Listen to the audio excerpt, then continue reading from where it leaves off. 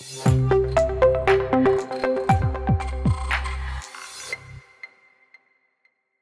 this video, I'm going to take a look at the math coprocessor that will be part of my 286 build. In the basic system configuration diagram, you can see in the lower left there is a processor extension, which is optional. That is the 287 math coprocessor that I'll be using in this system. Similar to the previous video where I talked about the interrupt controller, in this video I'm going to focus on the math coprocessor and the actual how I'm going to connect it to my system, the design or the plan for that. Later I'll actually connect it, wire it up on the breadboard, and then further after that, then I'll actually get to figuring out how to work with it from an assembly perspective. And you'll see that there's some similarities. I can program basically or modify the behavior of the 287 coprocessor by writing to an address of it through an I/O port, much like we did or we saw in the last video with the interrupt controller. And I have plenty of questions. I don't have a full understanding of everything here yet, but I think I'm getting some comfort for how it's going to connect up at least. And like I said, the assembly part I'll have work to do later. If I look at the breadboard build that I have so far, this math coprocessor is going to sit here in the lower left. So this is the chip I'm going to be using, and it is an Intel chip, and I actually took a picture of the top of the chip if you want to know specifically what I'm using. So it's a D80287-10, and the data sheets for this are hard to find, and actually as I search, I find the same data sheet over and over, and the quality of the data sheet is quite poor. So not seeing a lot of real good data sheets as I look around. Because that is hard to read, I did put in just some additional labels here to make that a little bit more readable. And here is the table of the different pins, what the pins are and what their function would be. Some of this is pretty straightforward, like the clock. So we're going to run the clock into this. CKM is a clock mode signal. Basically, am I going to take that clock at full speed, or am I going to divide it by 3 and use a third of the clock speed? In my case, I'm going to go ahead and pull that high so that I'm just going to use the full clock speed.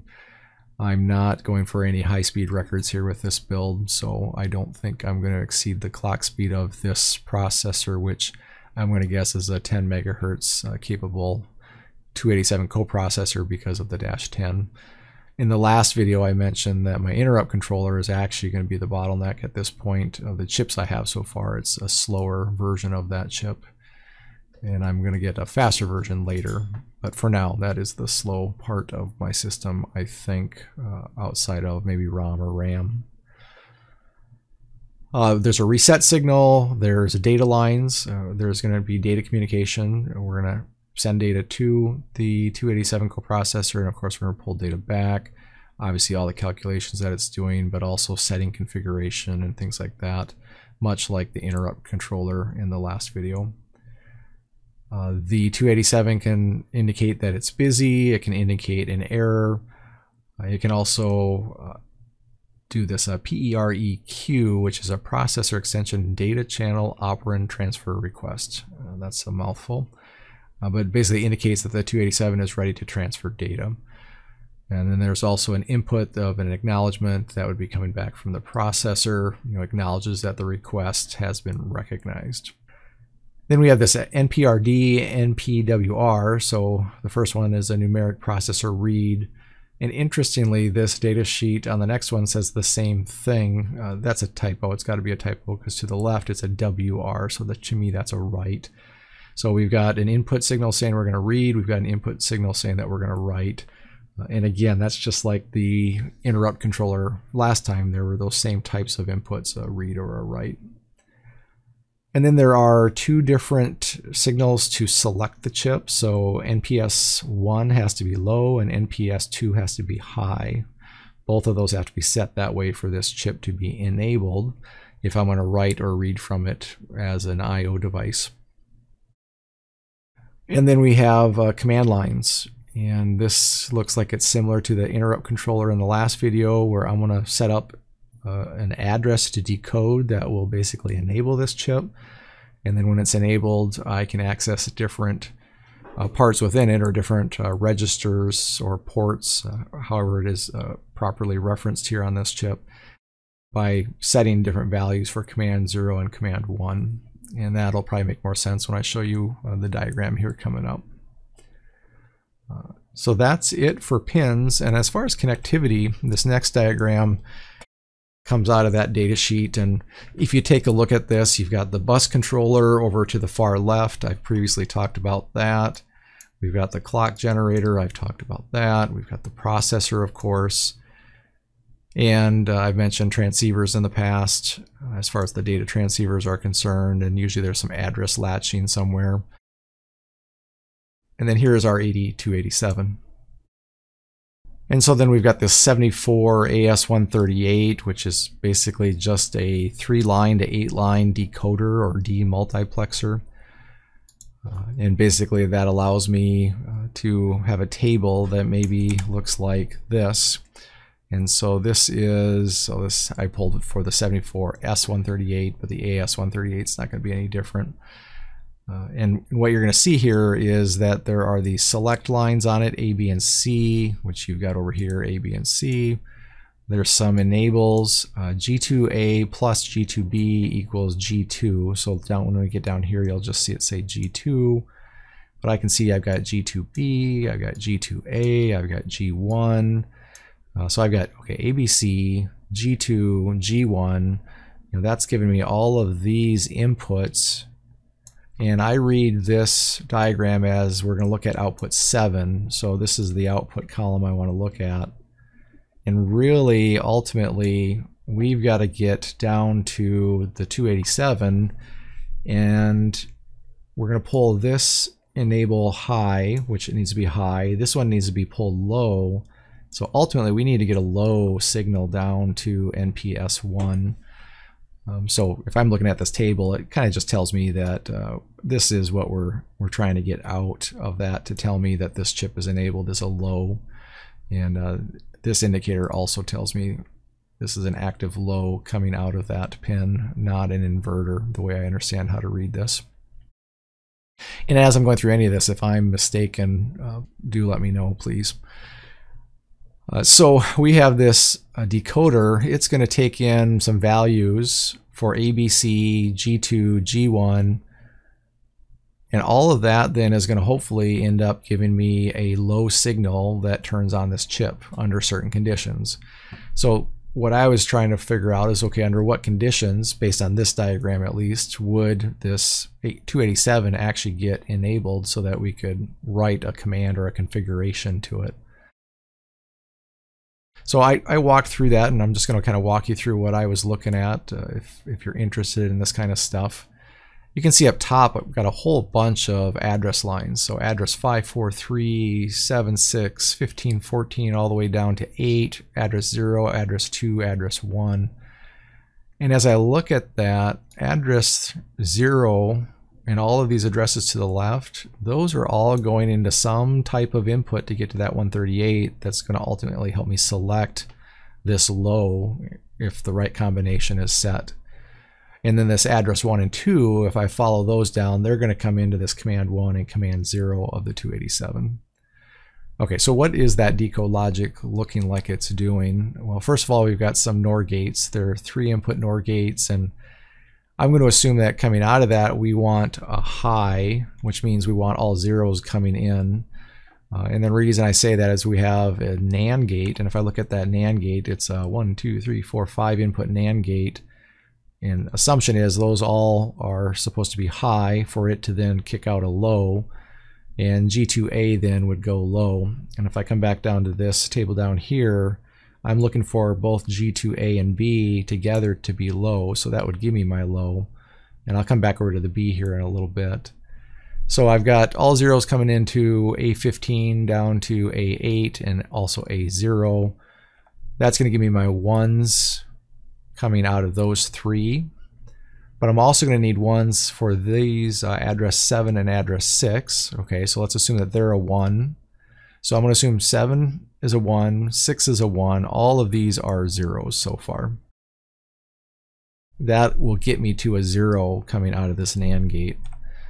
I'm also going to assume that address 5, 4, and 3 are all 1s, because again, if I come down and look at this function table, A, B, and C, they all need to be high or 1s. Okay, that is starting to paint the picture for me. If I look at this other G2 signal, which we need to see a low, where is it coming from? And I can follow it back and see that that is MIO. The IO was the low active or active low, so that tells me that I have to be doing an IO instruction or IO in my bus cycle for this to come low. So if I'm doing IO and all of these things up here are 1s, that'll give me a 0 here. Those two zeros are setting my G2 to low down here. G1 needs to be a 1, that needs to be high according to this table as I'm kind of reverse thinking this. And if I take G1 and follow it backwards, that is my int A. So it's COD int A. Well, if I look at COD int A and I want to understand that a little bit better, I could add up this table, which we've looked at in previous videos. So I'm saying that, okay, COD int A needs to be high. That filters it down to this block.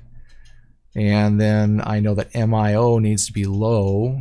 That further filters it down to these. And I can see that 2 of these aren't valid. So really what I'm left with is I'm either doing an IO read or an IO write. And if I tally up, you know, all of these input 1s and 0s as I'm kind of looking at this, what I'm going to find is that I'm going to get to where that tells me that the address that this is being basically activated on is going to look like this. And it's going to be a 1, 1, 1, 1, 1. Don't care what the next two are, 0. And so let's just assume that that's a 0, 0, but that gives me the first address of F8, and then the next even is an FA, FC, and FE. So it looks like I've got 4 even addresses that I can use in the range of F8 through, you know, the last one, and it would actually be FF if this last bit was a 1. I then am going to have to put up, if I'm going to mimic this, which is maybe how I'll start, I'm going to try to target F8 as the IO address for this device. I don't know if it needs to be at F8. I'm sure it could be at any address that I want to decode and use, but this is what this diagram's showing, and I might just mimic that in my logic. And I'll show you that here momentarily. Okay, so I said a lot there. Hopefully that made sense, but basically I just took the diagram that was in the data sheet, kind of just backed up everything and said, well, if I was going to get down to the point where this was actually pulled low down here to enable it, what would have had to be true? And that's what I just walked through. As far as then wiring up my coprocessor, this is what that looks like. You can see I've got the clock coming in. I've mentioned in a previous video that Intel recommends a small resistor in line here with the clock, so I've got that in there. I'm going to pull the CKM high so that I just use the full clock speed on this. I've got reset, NPRD. I'm going to just pull from this IORC and IOWC. That comes back to that bus controller. I'm going to pull NPS2, which is an active high, and then NPS1 is an active low, and I'm going to pull that low using my PSOC, and I'll show you the logic I put into the PSOC to do my address decode for this. Then I've got this PEACK, PEREQ, busy, error, and all the data lines, and you're going to see that stuff all just connects right to the processor. So here's my processor. I've got my PEACK. Here's my error line. I've got my PEREQ line. And let's see, what am I missing then? Busy line right there. Of course, I've got all the data lines here. We've got the clock coming from my clock generator card. We've got the reset also coming from that card. Well, not that card, that chip, I should say. These were coming from that other bus controller chip. So most of this is a pretty straightforward set of connections, really. And as I mentioned, I updated the PSOC, and I am now bringing in some additional addresses. And let's see, I think I had to add A4 through A7 as inputs into my PSOC so that I could do some address decoding based on that. And then I now have an enable coming out, and every time I try to type math, I type match. So this should say math co-enable, so I'll have to fix that. And then I also have an LED indicator just when that is enabled, which is an active low. Give me out an active high for an LED to turn an LED on. As far as the logic I'm putting in the PSOC to support this, what I've added here, that A765, in the last video I had used some of these lower address lines to properly do the address decode for the IRQ controller. So I was using address 4, 3, 2, and 1. Well, now I need to use 765, 4, 3. So I already had 4 and 3 up here, so I could use those. So I added these additional 3. And here's the logic that I have. I'm basically saying I want address 7 to be a 1, 6 to be a 1, 5, 4, 3, all to be a 1. And then if I do that, that's going to give me this F8 address. I'm going to assume I'm not writing to any IO addresses higher than A7 with a 1 in it. And if I do, I'll come back and update this logic. But for now, that's fine. So I'm using A0 through A7 to set my addressing. But this should give me, if I pull up a calculator and put in 5 ones followed by 3 zeros, that should give me my F8. Suppose I could check that here real quickly. So I'll just go to binary, 1, 2, 3, 4, 5, and then A2, A1, A0. And so that is the address of F8. And if I was to fill the rest of this in, of course, that would get me to FF. So the range I think that we're looking at here is going from F8 to FF for enabling this math coprocessor. Like I mentioned before, I know I have a lot of assembly work to do, so that is something on my list, just like the interrupt controller. So last time I showed this same list, and we'll see what I pick up with next. I think I'm still hopeful that this CPU hat will come in soon, the new CPU board and hat, and then I'll get into wiring. So those are the two things I hope that are coming in for upcoming videos, but we still might be a week or two away from that. If you've got any feedback on this, if there's anything as I was going through that decoding logic, if I wasn't catching that quite right, or there's something else that you have for suggestions or questions, do please let me know.